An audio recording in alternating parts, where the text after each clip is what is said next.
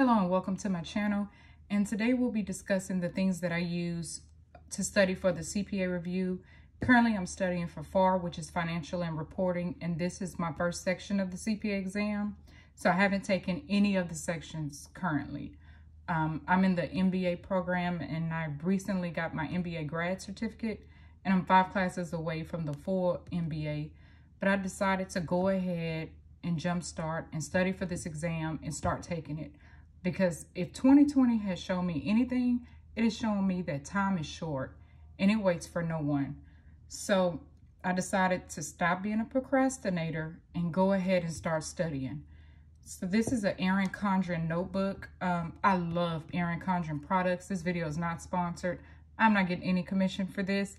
I'm just telling you raw and true what I'm using. So I use an Erin Condren notebook, and I'll put a link in the description box in case you want to order this too. I have one for each one of the sections, and as you can see, you get them personalized. And this is the Metallic Silver Painted Petals, and I ordered each one of their colors in this design with it personalized for the CPA, my CPA review notebooks, and it's by Erin Condren. And this notebook is a dot grid. So all of my CPA review notebooks are dot grid because I like to be able to have space to do what I want. I don't want to be constrained with lines. So I don't want to be confined. So I'm using a dot grid notebook, and the paper is extremely thick. And there's no bleed through, and they're perforated. So if you want to take a page out, you're absolutely fine to do that. And it comes with these dry erase boards on the front and the back covers. So, I mean, it's really convenient, and I love this. And the company that I'm using to do my CPA review is Becker. So, I got the Becker system. Now, I'm not gonna lie to y'all, she expensive. Becker is very expensive, but I did the demo, and I've asked, I'm part of the CPA Society as an auxiliary member in my city. So I asked CPA, people who passed the CPA exam recently, what did they use? And it was pretty mixed. So I won't say that there's no company that's better than the other. Like, I won't say Wiley is better than Becker or Surgeon or Rogers or any of the rest of them. It depends on what fits for you. So I did the Wiley program, the demo, because Wiley, my textbook for my MBA and for my undergrad, some of my accounting books were written by Wiley. So I'm like, okay, they do my accounting textbooks, so they should be able to get me ready for the CPA exam. That was my philosophy. And they do it in bite-sized pieces. I don't know if you know, but I'm a whole cluster of a mess. I'm a full-time mother, full-time student, full-time employee, and now I'm studying for the CPA exam full-time. So I can't do bite-sized pieces. I need something that's aggressive, in your face. Something that's I can't procrastinate with. And Becker is that for me. So I am using Becker. It's working for me. I put these tabs on here, but I'm in chapter 3 thus far. And the review is going well. I like the people who do the lectures. They are hilarious, funny, but serious when needs to be. And I thought the CPA review was going to be easy because I'm an accountant. I have my associates, I have my bachelor's, and my MBA certificate working on the full MBA. But in doing the CPA review, it is not easy. So there's the philosophy that says if you don't use it, you lose it. And that is very true. Like, some of the things that I'm learning, like I learned it in school. I passed the MBA with a 3.8 GPA. So I'm very knowledgeable, and I do it for a living. So I'm very knowledgeable when it comes to accounting. But this CPA review has been kicking my butt. And I'm just going to be transparent with you. It's kicking my butt. So it's not hard. It's just a lot of information. And if you don't know, each part of the CPA exams are like 4 hours long. And it includes multiple choice questions and simulations. So this is a lot of information that has changed like accounting rules change all the time.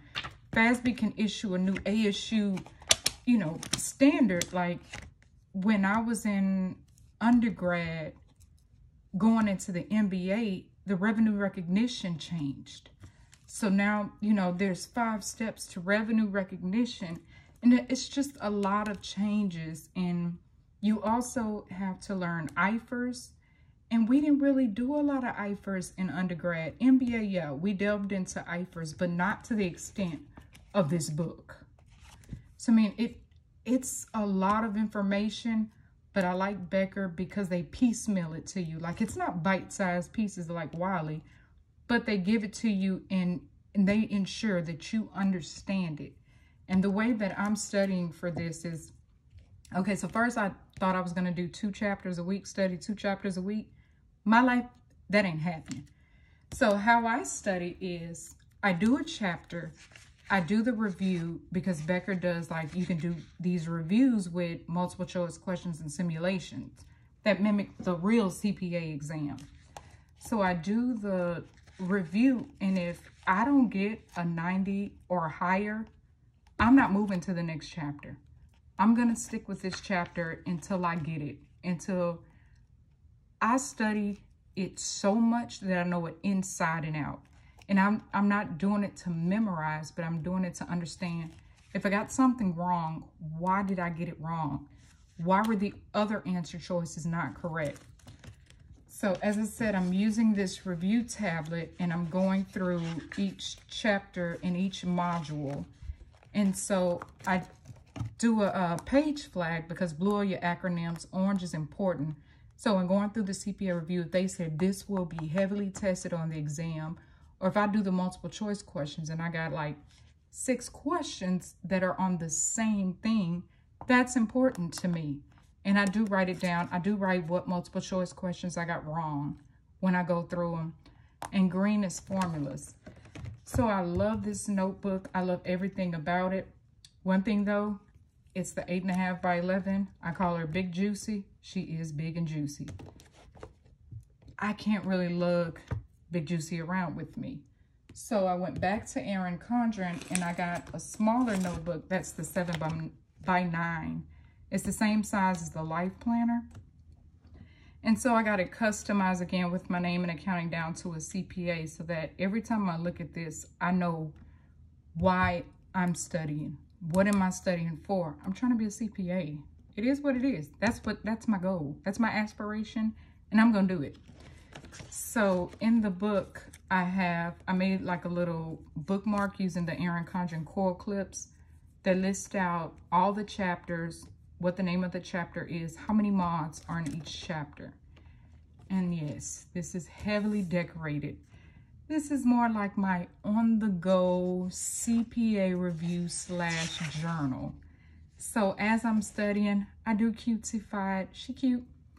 I do decorate her, because even though I'm writing it in here, repetition helps me. I know how I study. I know how I learn. I learn through repetition. Keep putting it in my face. Keep remembering it. Keep reading it. Keep going over it. So this is what I take on the go. I'm in the office 2 days a week, so I do take my tablet with me. If I go to my mom's house or anywhere, my tablet goes with me. I am studying this. This stays home. She doesn't leave the house. But that is what I'm using to study. And of course, my calculator. They don't allow, that I know of, they don't allow you to take calculators to the CPA exam. So I got rid of my little fancy schmancy calculator and just got a little dollar store cheapo calculator. And this is what I use for my review.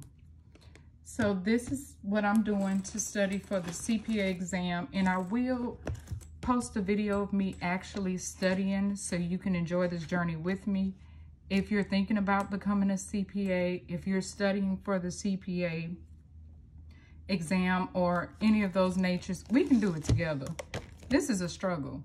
I didn't think this was going to be as much of a struggle as it is, but it's definitely a struggle, but it definitely pays off in the end when you get that license.